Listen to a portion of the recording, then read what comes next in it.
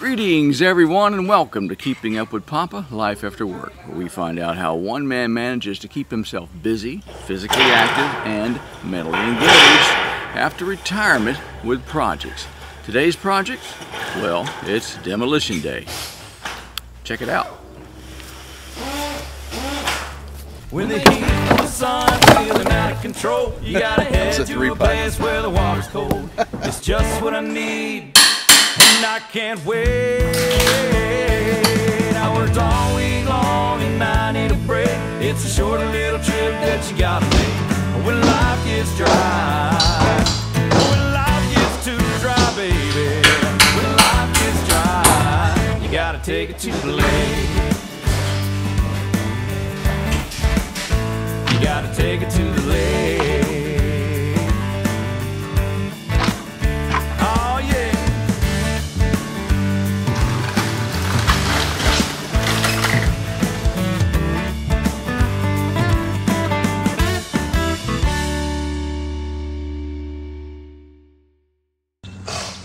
Welcome back. So my neighbor Brian has a house here that was built back in the 40s. And believe me, we tried everything to try and save it and make it turned into something that's really reasonable to live in, but it's just not really possible. It's got all kinds of major issues. So, living here on the lake, he's moving down sometime later this year or early next year, and he wants to have a nice house here. So this one's coming down. So the demolition process is starting today. And actually what we're doing is he's brought in a crew, and they're going to save some of the really critical materials or really nice materials from the house built in the 1940s, which means, well, it's got tin on it, and that's being donated to a local church for a project they've got. The church has already come in and gotten some cabinets and doors and things like that, a couple of air conditioners. And now we're going to be going inside with the crew, and we're going to be stripping out all the really nice wood that you'll see inside. It's beautiful old cedar that's on the walls. And then also the floors, which are 1940s hard heart pine flooring. Beautiful, beautiful stuff. I did the same thing when I took my house down and reused it in a new house. So we want to save as much as possible. And then probably tomorrow or the day after, we've got a big piece of equipment here already. We'll be taking the house down. Let's get started. So we're harvesting lumber, so the first thing we really need to do is build a rack up at the shed. And this deck has got a lot of lumber in it, but almost none of it is any good. So what we're doing is picking and choosing good 2x6s. Those will be used in our rack system. So time to get out the sledgehammer, start pulling nails.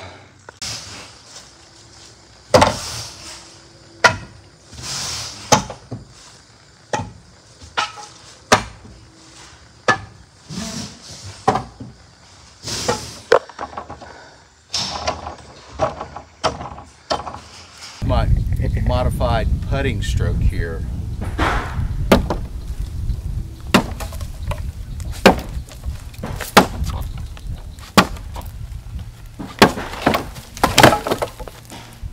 That was a 3-putt.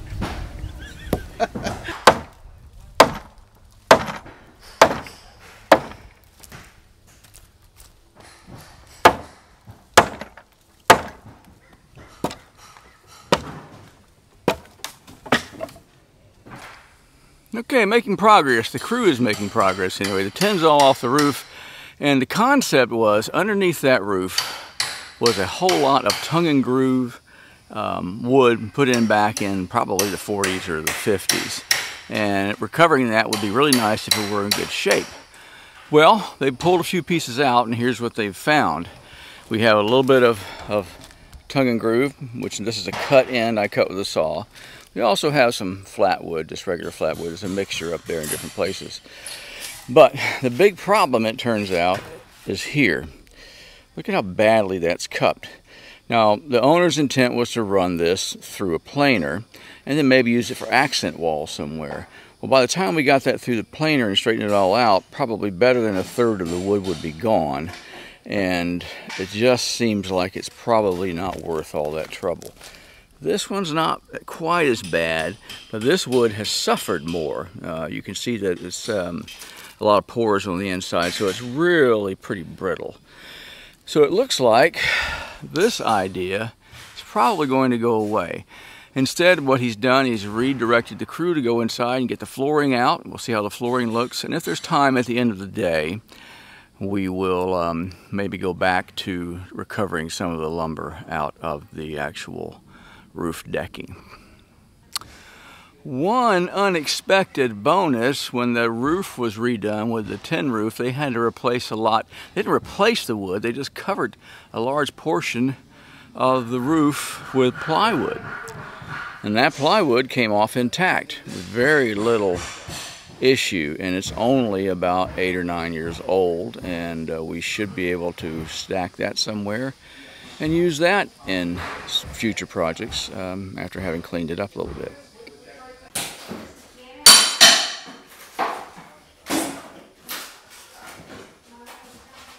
He's on television.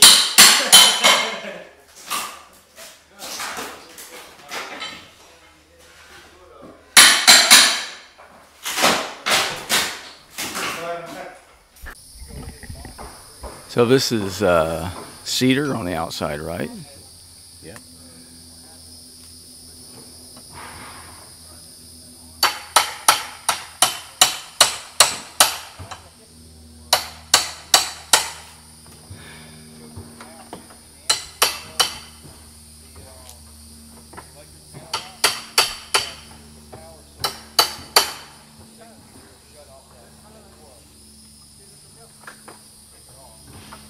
Okay, yeah, that's all one piece. Gotcha.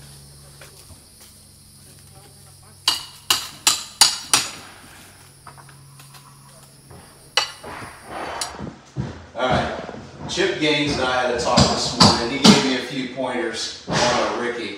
First of all, you gotta always look cool when you're getting ready to pass through a wall that's 82 years old.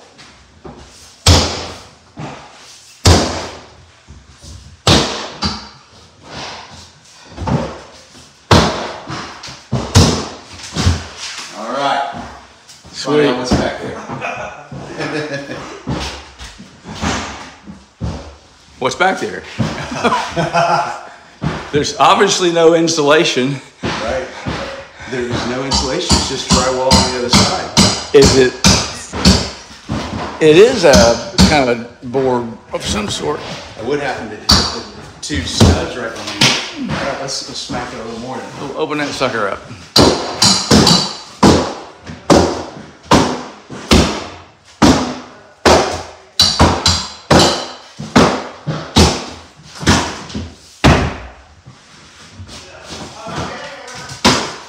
Ah, the seam. Is that an exterior? It's not. Yes, it's an exterior wall, but then that material outside, that big shingle material, is nailed on top of that. Yeah. Fascinating. Okay, nothing to harvest in there. Nothing to harvest. All right. So the hired hand crew was tasked with pulling up all this old flooring. This is all pine from the 1940s. There's a big story behind this house, and I'll fill you in on that a little bit later if I haven't already. But every room has this 3¼ inch tongue and groove pine. This place was originally built about 1944 or 43. So we have to pull out all the cut nails. We'll be stacking it, and then when it's time to reuse it, it will be planed, and it will be absolutely stunningly beautiful. I have it in my house from when we tore my house down about 25 years ago.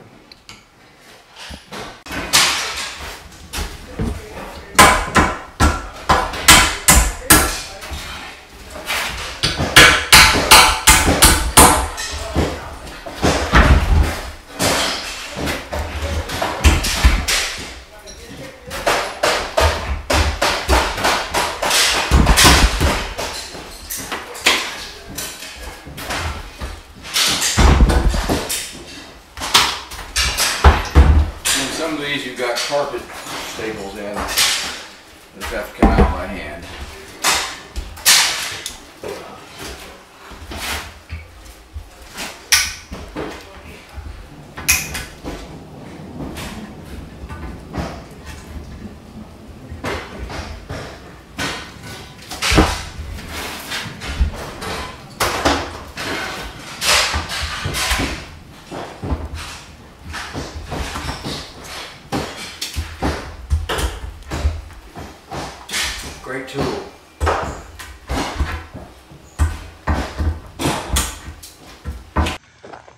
Now that a lot of lumber has been taken out of the house, the next step is to get all the nails out as we've been working on and to stack it.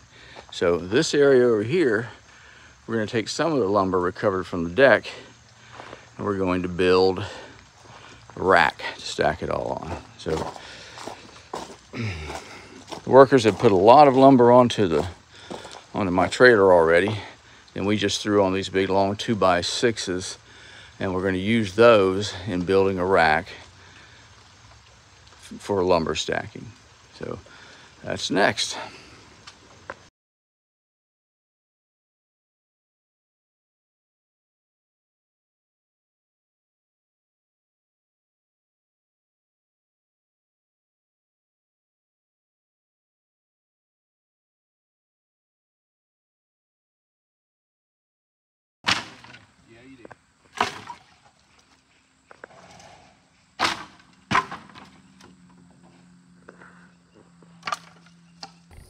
It's now the end of day 2, pre-demolition days.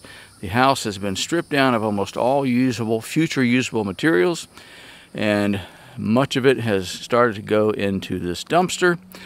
A little bit of plywood down here that we will be saving, but that's behind it is just scrap material. Off in the distance there on the trailer is all the tin off the roof, and there's not a whole lot left to try and recover in the house. So let's take a look inside.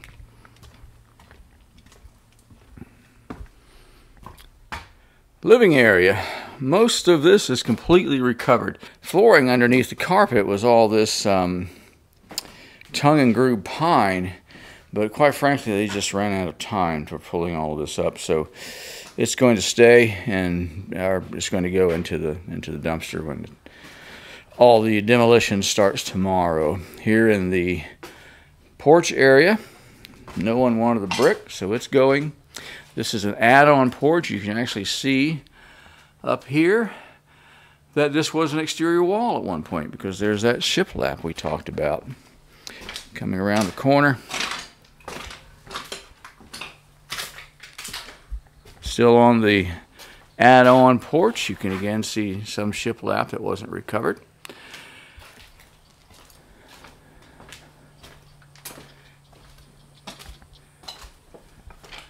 Back into the living area. And in the hallway, nothing really was done here. The bathroom off to the side, just took the windows out so the glass wouldn't break and be on the ground when the building was knocked down. Spare bedroom. All the flooring for the most part was taken out of here, and we've moved it up to where it's being saved for future use. The second bedroom, same thing. Flooring is all stripped out. So they've got a good 250, 300 square feet of old 80-year-old pine to use in the new home. This was French doors, double French doors, opening doors. Those have been saved. They're stacked off to the side, and they'll be looking for a new home for those. The deck has been pretty much, all the railings been knocked down, and we used all that wood to build a rack off up at the barn, pole barn, for storage of the wood. Demolition starts tomorrow morning, probably around 8 a.m. Sidebar, it's story time. All right, I'm going to digress a little bit and tell you a little bit about the history of this house.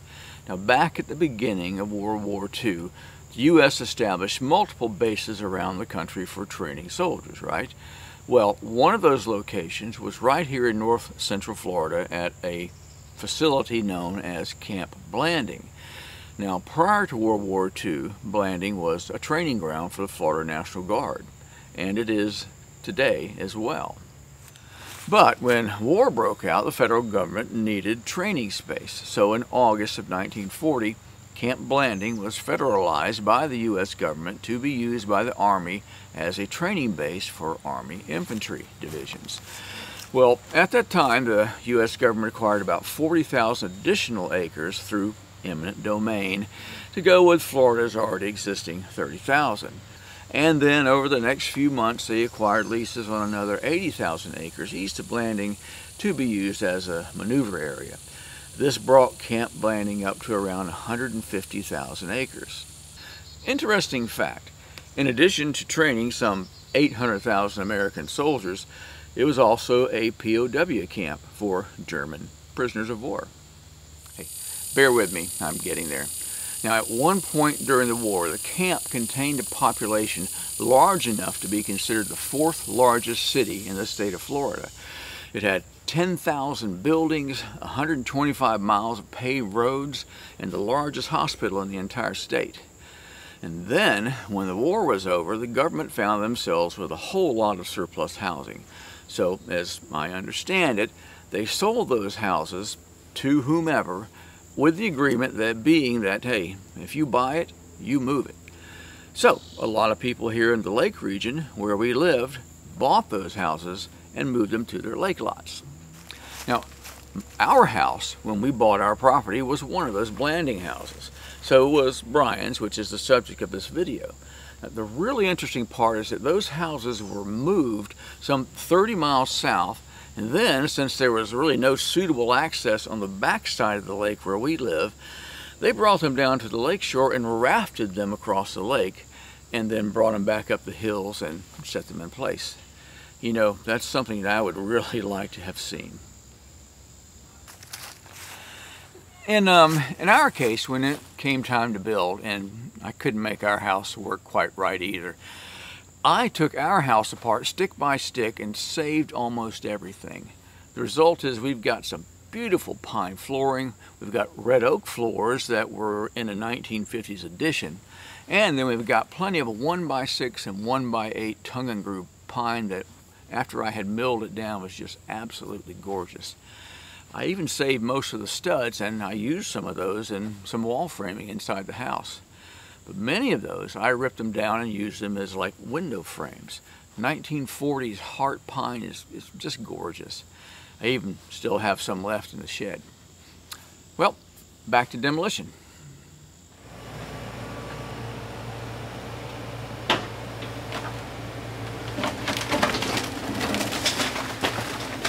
The materials recovery part of this project, from my perspective, it's now done. But the demolition obviously is not over.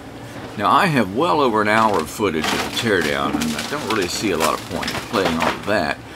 But if you're like me, you may find this process interesting. So I'm going to give you about 10 minutes or so of what happens next. From the heavy equipment operator's perspective, what is next is really pretty simple. He starts on one corner and he breaks the house down mostly by pushing it inward and then picking up the scrap and stacking it out of the way. In this case, he circled all the way around the house and he came back to the front and broke down the floor decking. The house was, by the way, off grade, so there's no slab. And he worked his way far enough in that he could knock down the rest of the structure that was still standing, breaking everything up into small, manageable pieces as he went that needed to fit neatly into the dumpsters. Then, over several days, he loaded it all into dumpsters, and hey, away it went. After that, he graded the area out a little bit. They brought in a crew to pick up a lot of small debris by hand. Then they brought in a skid steer to smooth everything out. The entire process took about 7 business days. It's scary just how easy it is to knock down a stick-built home.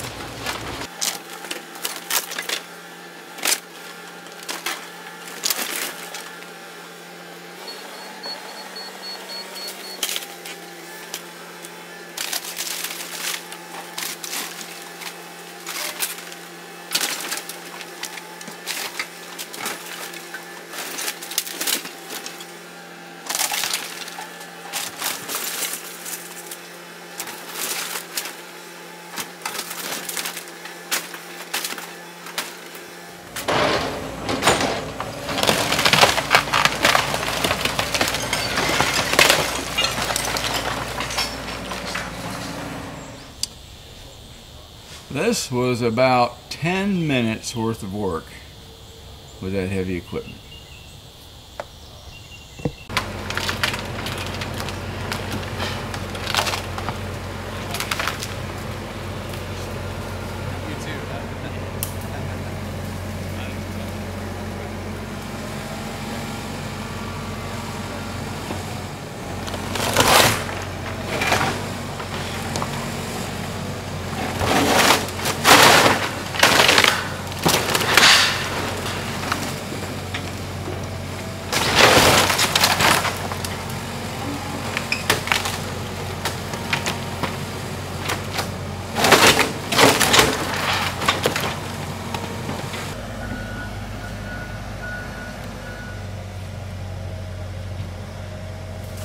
Well, about half of the house is knocked down. There's a nice brick wall that was inside on the porch area, used for, well, I'm not sure what it was used for exactly, but it's there. And you can see inside, I don't know if you can quite see up into the attic from here. There's a little peak of a brick chimney that no one knew was there. It was seen in the attic before, but apparently it goes all the way down to the ground. So at some point there was a fireplace, most likely for a kerosene heating system. He's taking this down bit by bit, making separate piles.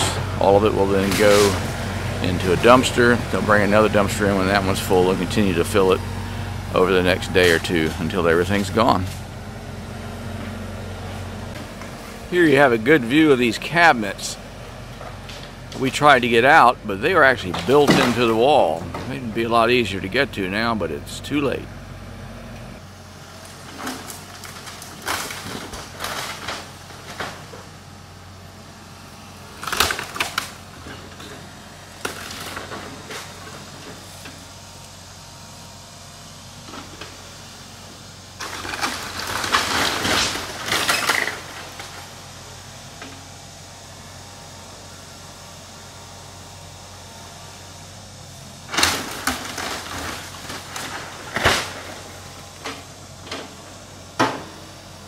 Well, I walked away for 20 minutes, and I probably shouldn't have done that because there's not much left at this point.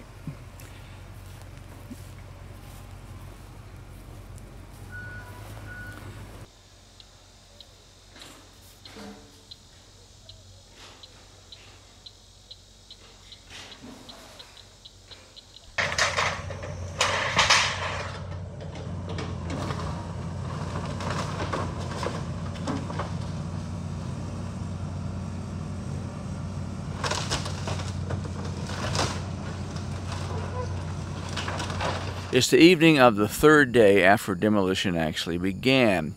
It started on a Wednesday, and Wednesday they filled up one dumpster. Thursday they took out another dumpster, and today they brought in 2 dumpsters.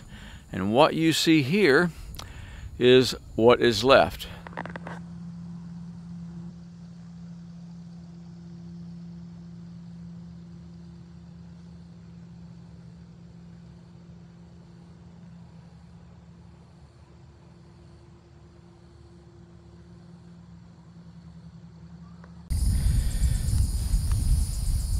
I think you have a little hidey hole here. Well, actually it's a septic tank. It's got to be. There's nothing in it. It's just empty. And that was a lid that was on the top. Final day, and after a week or 2 of clearing everything off, we have a dirt pile that's being leveled out. After that, they'll be in to cut down some trees and hopefully start construction in a few months. That's it. Well, that's it. Another project successfully completed. And as always, questions and comments are welcome. And please remember to like and share and subscribe. And I'll see you next time on Keeping Up with Papa, Life After Work. You know, believe it or not, I've got another project I'm in the middle of, so I gotta go. Papa out.